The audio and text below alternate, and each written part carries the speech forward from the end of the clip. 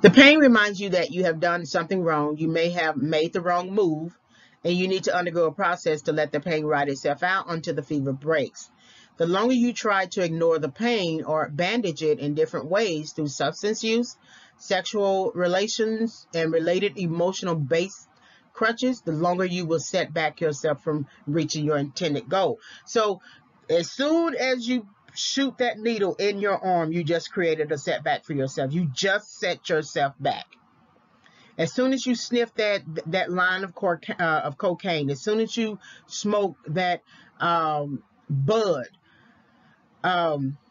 you have just set yourself back, because it is a foreign element, and your body now goes through the process of trying to recognize it and fight it, which affects you in the form of pain. And some people say, well, smoking marijuana shouldn't be a bad thing because, and you can add any kind of reason, right?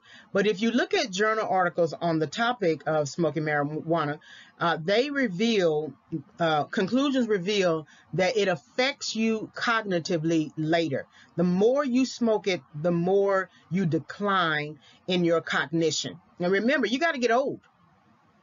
I wouldn't want to be somebody 80 years old with bad cognitive skills and then have to have somebody take care of me.